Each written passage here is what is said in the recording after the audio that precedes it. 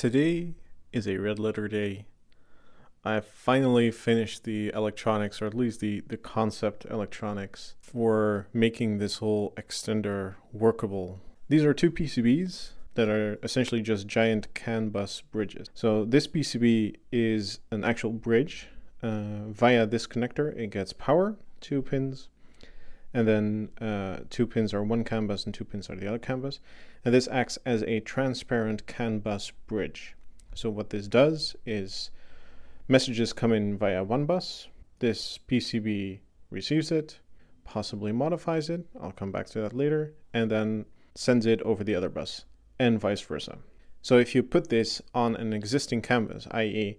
you have this bus, you snip the wires, you put one end in one bus and one end in the other bus, as far as that bus is concerned, nothing has happened. It just seems like there is a little bit more delay in the wire, but that's really it. However, what I can do with this is intercept messages and either just not send them at all, which means that I can block certain messages from going through the bus, or I can modify messages. And so that is exactly what I'm doing here. I'm taking the messages from the main high voltage battery in the car, as well as the messages that this PCB is going to send from the extender, adding up the capacities and then sending that to the main computer of the car. And then the main computer computes, hey, I can go many more kilometers than I thought, which means on the dashboard, I now have the correct amount of kilometers of range left instead of something much lower and running on essentially no idea of how full the battery is at some point. Now this PCB is much bigger because there are 4 CAN buses, which are conveniently numbered 2, 0, 1, and 3. This PCB interfaces the extender batteries. And the reason there are 4 CAN buses is, well, there's one, number 3, that goes to the rest of the car. It's connected to the EV CAN bus, which this is also connected to, so they can talk to each other. But buses 0, 1, and 2 are connected to different strings of the extender battery. And the reason for that is, like, why didn't I put all of these batteries on one big CAN bus? Well, there are conflicting addresses. I am using batteries from a car that only has 8 modules per car, which means that if I have 60 modules, like in my car, there are going to be repeated addresses. And in my case, there are at most 3 repeated addresses. So I put 3 different CAN buses on there. Now this PCB, obviously, it manages the BMS that's built into all these modules. So it tells the modules to go and balance, and it tells them go and send me your voltage information, and then receives that, formats it, and outputs it on the main EV CAN bus. So enough waffle, let's build them into the car and see what it does. So this is the extender board installed. Yeah, obviously there's going to be, this is going to be potted, and it's going to be in a good enclosure. It's not very safe right now. But these first 3 CAN buses go to this orange wire, which goes to the extender. And then these wires go to my main connector that goes into the EV CAN bus. There is a battery temporarily as a power supply. So if everything is functioning, I should be getting messages from this board in front of the car where the EV CAN bus comes out.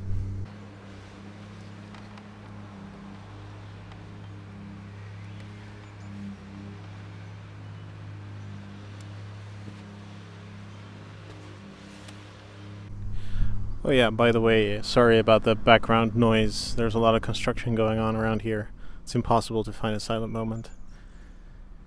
Anyway, the little board is now connected to the main CAN bus, which is there. It's very precarious. And then there is a USB to serial module here going into my tablet. Alright, I'll get to the serial interface in a second, but first, let me just show the car starting.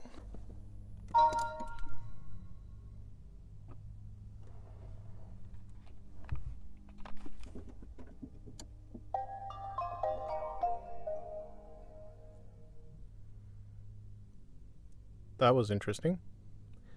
So yeah, the capacity there, it's oscillating a bit between 251 and 252 kilometers. But yeah, that is correct roughly. That's about a doubling of the estimated range on the main battery. And this is about what we got as well. So this is a good estimation. And this is the serial port output. As you can tell, there is a lot of stuff coming by. This is all the CAN messages on the bus. And you can see they go both ways. The CAN messages going from bus 1 to 2 and 2 to 1 are marked at the beginning of each line. So honestly, there's not that much more to say about it. It works. The dashboard gives me the correct amount of kilometers, and that is exactly what I set out to do. Hey, I found a solution to the noise. My hair is weird. Never mind.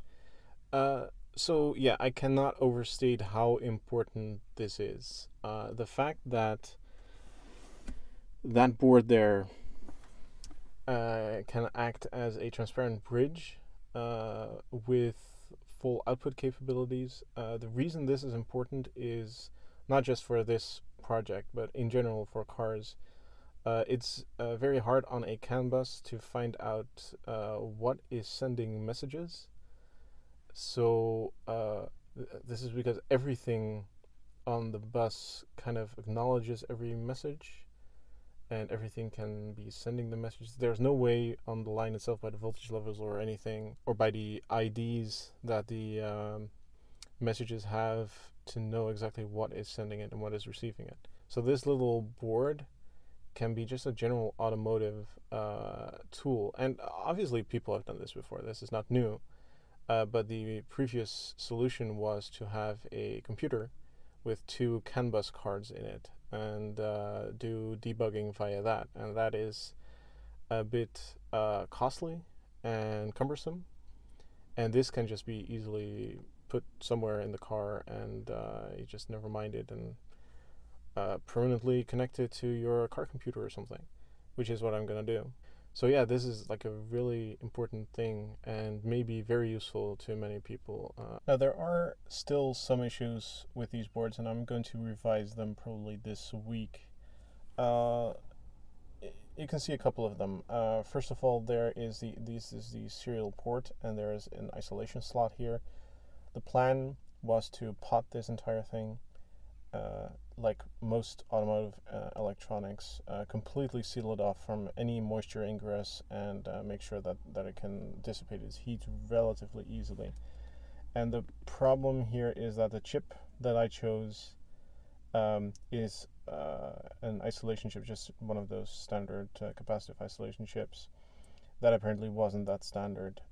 It went out of stock pretty much everywhere as soon as I wanted to assemble these boards.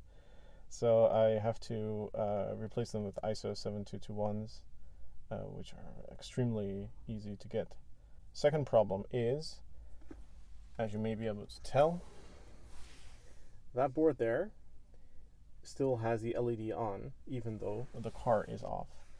And yeah, it's always on. The power to the VCM and to pretty much everything connected to the campus is always on, and there is a wake-up message that the VCM, the main computer, sends to everything to signal that the car is supposed to turn on and everything's supposed to turn on.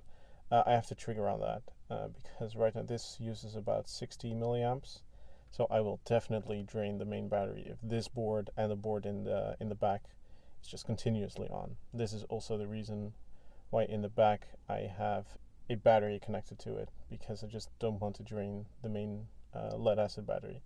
That means that the car just doesn't start.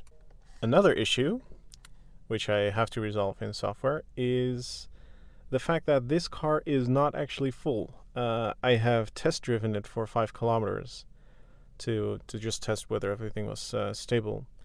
And before that, it wasn't even fully charged. So it has 250 kilometers of range, but it should be closer to 300 if it's completely full.